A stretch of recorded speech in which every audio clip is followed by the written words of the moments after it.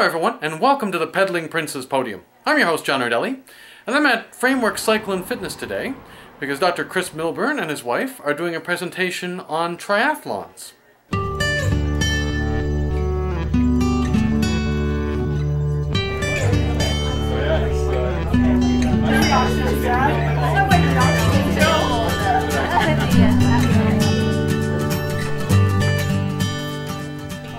Julie and I have done an introduction to triathlon session a few times. This is the second one we've done at the shop. Firstly, thank you, Bill, for the space.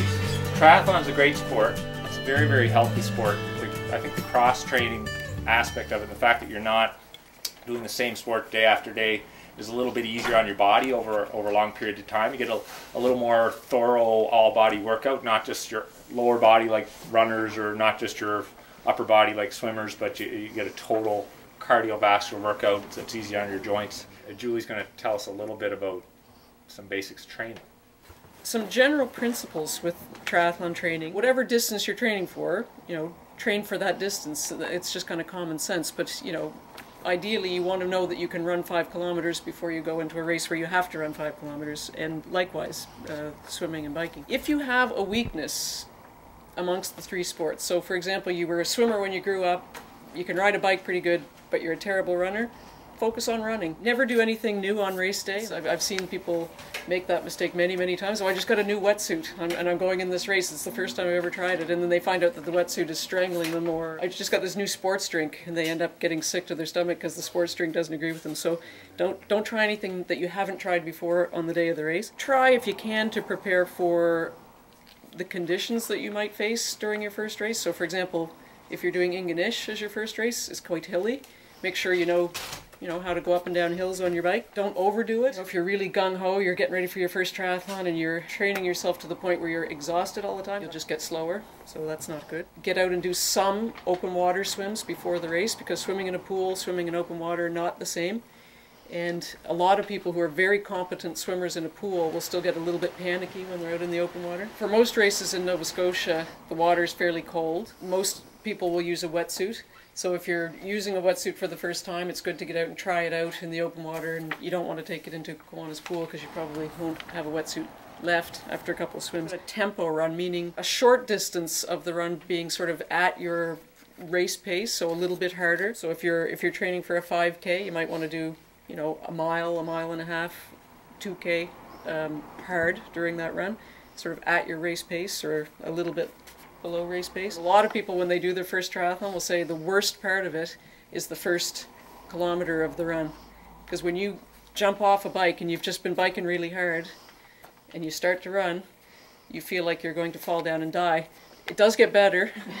And you do kind of get used to it over time. And one of the ways you can get used to it is by training bike runs. So what we call a brick workout is sort of doing repeats. So you bike a short distance, 8 or 10 kilometers, jump off, run 2 kilometers, and then do it again. So you're getting used to that feeling of jumping off the bike and running. Triathlon nutrition. For a sprint triathlon, race nutrition is not really all that important. Just a sports drink like Gatorade, any kind of sports drink is probably fine. You don't really need to worry about eating. If you're thinking of doing a longer triathlon, then you need to get into more calories, because you will actually deplete your sugar stores in longer races, so you need to actually take in sugar being the most important thing. And there's all kinds of energy gels like this, which is what I mainly eat when I'm doing longer races. And in really long races like an Ironman, you actually have to force yourself to eat. But if you're doing a sprint triathlon, this kind of stuff is fine, just an electrolyte drink. People worry a lot about what should I eat, and I've seen people go into their first sprint triathlon, they're bringing like sandwiches and solid food and that, and in a short distance race you really don't need it, and all you're going to do is upset your stomach, because your ability to digest properly shuts off as you're exercising. And if you're racing in the heat, again, particularly longer races, salt can be an issue. So again, most of these drinks have lots of sodium in them, but the only things you really need, sugar and salt. Everything else you can get after the race, or it's more of a long-term issue. The thing that Julie wrote about replace carbs soon within 1 to 2 hours after workout, really it probably doesn't really matter unless you're going to do another workout again soon. So if you're doing a run in the evening and you're planning to get up the next morning and bike, and you only have about say 10 hours from time you're running to when you're biking, it's probably important to eat soon after your first workout. Most races will have both water and something like Gatorade on the run. Actually, the most common scenario in longer races, believe it or not, dehydration is not the issue. Most people take in enough fluid, but not enough salt. So they actually dilute the salt in their body, and they end up with what's called hyponatremia. You can get weak, you can actually pass out eventually if it gets really extreme. You can get cramps and belly cramps and all these things. And most people think, oh, I must be dehydrated, because they drink more water, they dilute more. So it's actually a salt issue. Not an issue unless you're getting into longer races. People go out and they say, do you have a wetsuit? Oh, yeah, I'm all set, I got a wetsuit. And they show up on race day and they got one of these wetsuits that you'd use for windsurfing or whatever. And they're a lot worse than nothing, because they act as a big parachute in the water. They're not meant to swim in, so they're kind of loose around here. So when you're trying to swim, they're catching water, and they literally work as a parachute. And I had the bad experience myself of wearing an ill-fitting wetsuit, and it took me about twice as long to do the swim as I normally would. People ask me a lot about what kind of bike to get when they're getting into triathlon. This is a triathlon bike here with this setup. If you look at this seat is almost directly above the pedals. So this seat is quite a bit forward, whereas this seat is quite a bit behind the pedals. So the whole geometry of this bike is different. You can't very well take a road bike and just stick aero bars onto it and expect to drive it. The reason for that is because your bum is back far, and then when you put aero bars on it, you're stretched out like this, puts you in a really tough position. Puts you in a tough position to stay controlled, and it puts you in a tough position in terms of comfort. If you can picture on the triathlon bike, your bum is further forward over the pedals, and so it's a more natural position. It's very comfortable when you come down onto the bars. With the triathlon bike, you're down in this position out of the wind, because the air resistance of your body through the wind is the biggest factor really slowing you down. So the more you can decrease the air resistance, the faster you'll go.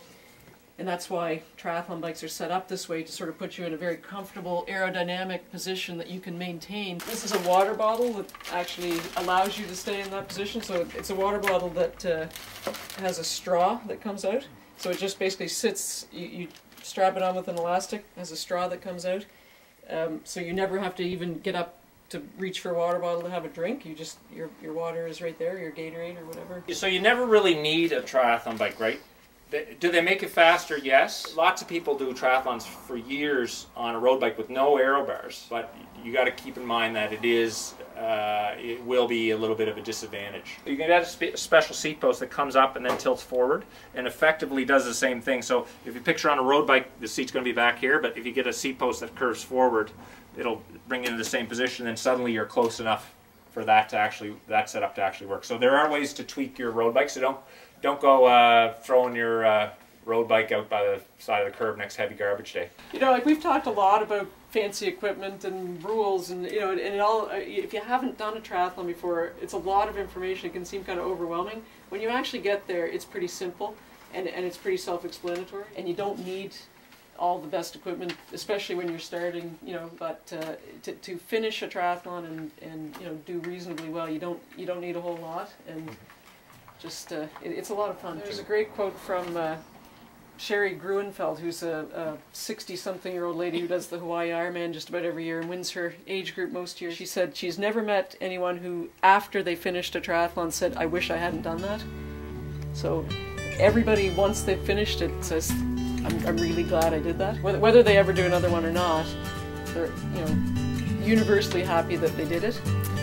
So as much as you might be nervous beforehand, or you know, thinking, oh, I'm crazy, and you will. I almost in the middle of almost every triathlon I've ever done, which is hundreds, I ask myself, why am I doing this again? This is crazy. And then and then as soon as I finish, like, when's the next one? Thank you for watching the Pedaling Princess Podium. I'm your host, John Ardelli, and I hope to see you all again here next week. Bye for now.